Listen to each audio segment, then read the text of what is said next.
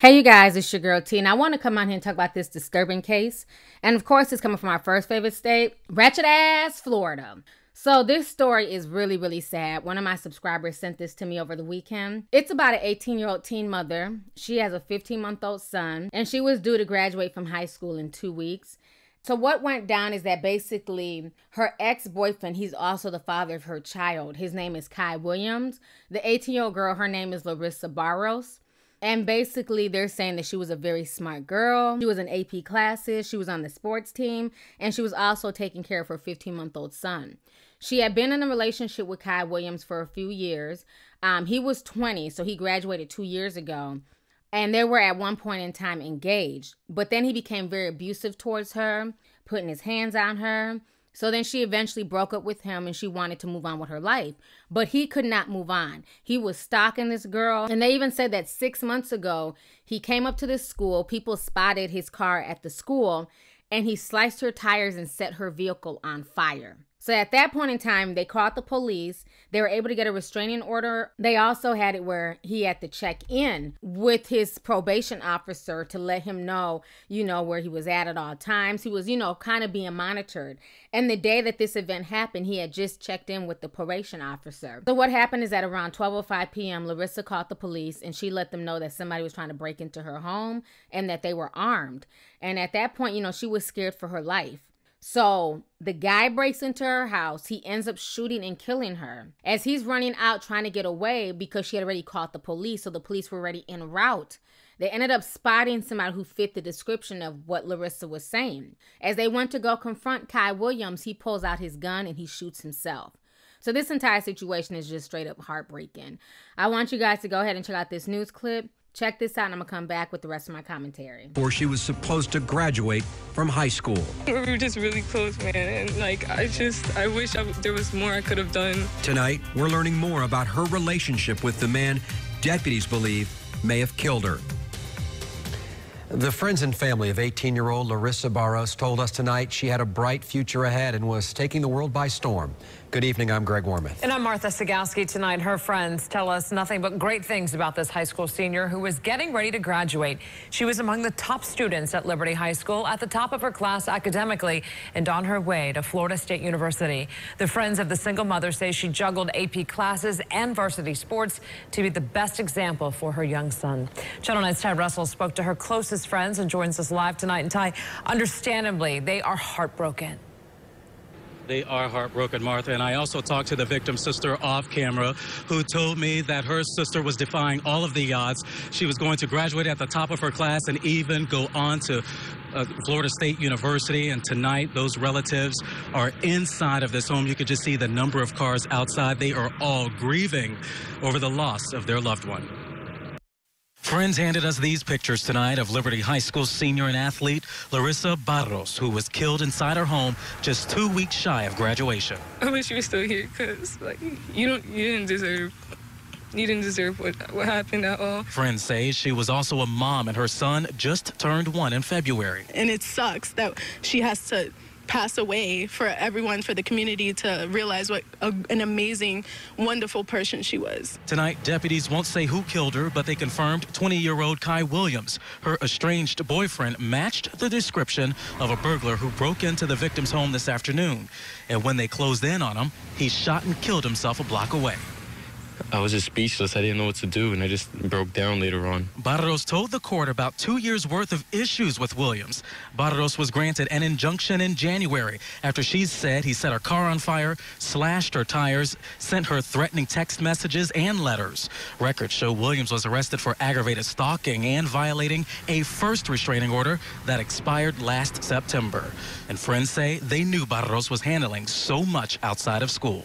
We were just really close, man. And I wish there was more I could have done to help her. Now tonight, relatives were too emotional to go on camera. Now in the morning, students and friends told me that they will wear her jersey number and even Florida State colors in her honor. Now also in the morning, we plan to follow up with Osceola deputies to find out if they will confirm who exactly killed her. We're live tonight in Osceola County. Ty Russell, Channel 9 Eyewitness News. Investigators believe a teen mother was murdered by her estranged ex just days before Mother's Day and her high school graduation. And now we know she told the courts she was afraid this would happen. And new for 6, we've learned all the ways the legal system was tracking him in order to prevent more violence. Restraining orders, GPS monitors, and check-ins with the Department of Corrections, all 3 were used to keep tabs on Kai Williams while the courts tried to sort out the domestic violence his girlfriend, Larissa Barros, was reporting. Good evening, I'm Greg Wormuth. And I'm Martha Sagowski. We now know the man accused of killing the honor roll student and mother talked to corrections officials just 1 day before the murder. Channel 9's Sierra Putman has been talking to investigators about this case, and Sierra, investigators tell you they don't know where Williams got a gun because he was supposed to give up any weapons. And they say they know that this gun was not stolen, but they're not sure who it actually belonged to. Now, deputies believe that the suspect first used the gun on his ex-girlfriend before turning it on himself. Back in January, Larissa Barros had to write a statement explaining why she was asking for a second restraining order against the father of her child. She wrote Kai Williams was unstable and jealous. The 18-year-old also said her ex posted a video on Instagram of him browsing a gun shop. She would be shot and killed 5 months later inside her own home. And deputies believe it was Williams who did it before taking his own life. We know it's not a stolen gun, but we do not know where the gun came from yet. Captain Jacob Rees says the January restraining order required him to turn over any weapons to the Osceola County Sheriff's Office. We don't automatically go and check everybody's home. That is upon the respondent to turn those in.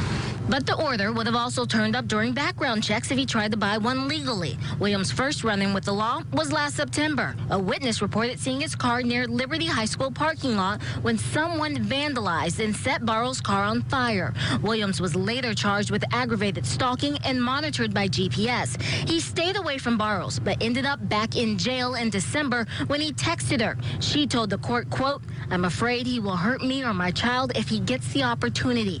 But Williams' felony charge was dropped for lack of evidence, and this time no GPS monitor was required.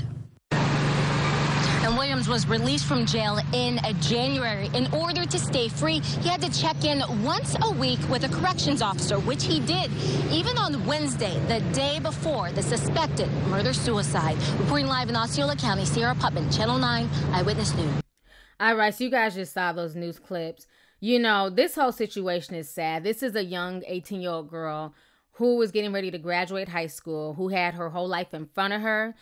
She was already accepted into college. You know, she did not let the fact that she was a teen mother deter her. She didn't use that as an excuse to fail. She didn't use that as an excuse to drop out of high school. If anything, she used the birth of her son to make her do better. You know what I'm saying? She was in all AP classes. She was getting good grades. She had a lot of friends. She was very active in her school. And to have her life cut down in this manner just broke my heart.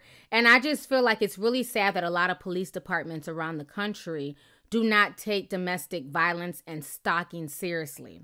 You know, it's just a really, really sad situation. This boy, Kai Williams, obviously needed help. He needed a lot more help than just a restraining order. He definitely needed to be locked up. He needed a psych evaluation. He needed help because this is not normal. Before she passed away, before he killed her, he went to the school and sliced her tires and burnt her vehicle. That alone is arson. That vehicle could have blew up the whole damn parking lot at the school. So that right there, shows intent to hurt her. He should have been locked up right there and then for that. So why he was allowed to just get probation and to still be out on the streets is beyond me. I really feel like this situation could have been prevented. I mean, this is just really sad. I just feel like as young women, people need to take heed to stories like this, because stories like this are happening more and more where people just do not know how to let go of relationships. And it's very, very scary.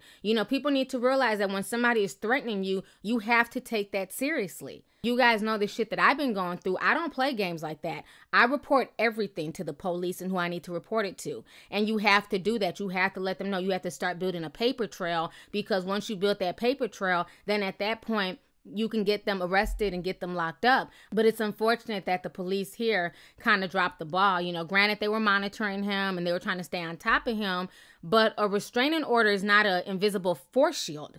It's just a piece of paper. You know, it doesn't mean anything. And unless she was calling the police every single time he would just pop up, they're unable to build that paper trail. So, you know, like I said, you have to take these type of things seriously. If you have a restraining order on somebody and you're seeing them in certain places or they're showing up by your house, call every single time. Build that paper trail, because all they're doing is basically giving themselves enough rope to get hung with. And eventually, once you build that paper trail and it's shown that this damn restraining order, this piece of paper, is not doing anything, this guy is still stalking me, then at that point in time, a lot of police departments will take it more seriously and throw the person in jail. You know, this is just so unfortunate. I feel extremely bad for her. You know, now you have a child who's going to grow up in this world where he no longer has a mother, he no longer has a father, and all because what? The father was crazy and couldn't understand that she didn't want to be with him anymore. You know, so nobody wins in this situation. This is just, you know, two young people's lives snuffed out, and over what? Over a failed relationship. This is just really, really sad. So anyways, y'all, let's go ahead and get the discussion popping. Go ahead and leave a comment. Let me know your thoughts on this entire crazy situation. Once again, coming from our first favorite state, Ratchet ass Florida. All right, deuces.